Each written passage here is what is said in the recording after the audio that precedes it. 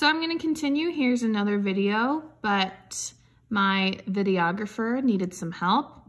So once again, for the capital letter F, you're going to curve at the top line, come down, and then you're going to go to the left and come across straight.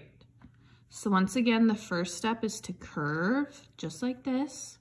Pick up your pencil, come down, out to the left and over. And it looks like this.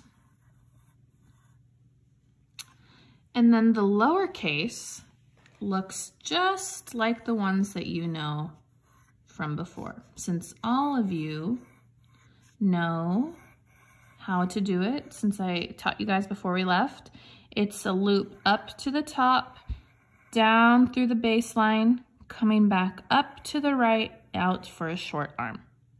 So if I were to use this, I would say Fred, since we all know who Fred is. And see how the line connects to the R? And then I'm gonna say Fred flew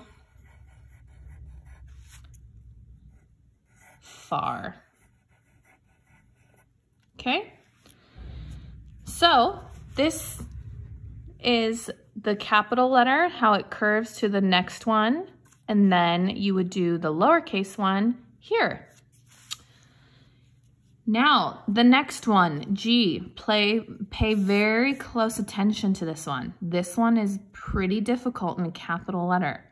To make a capital G, you start at the baseline, you curve up to the top line.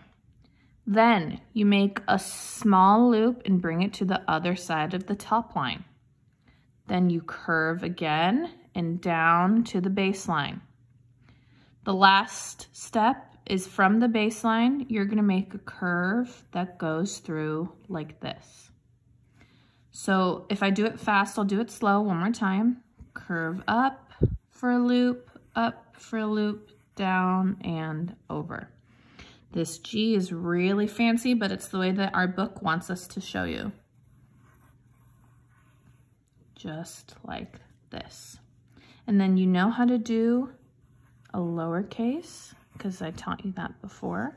So if I were to write the word giraffe, it would be like this.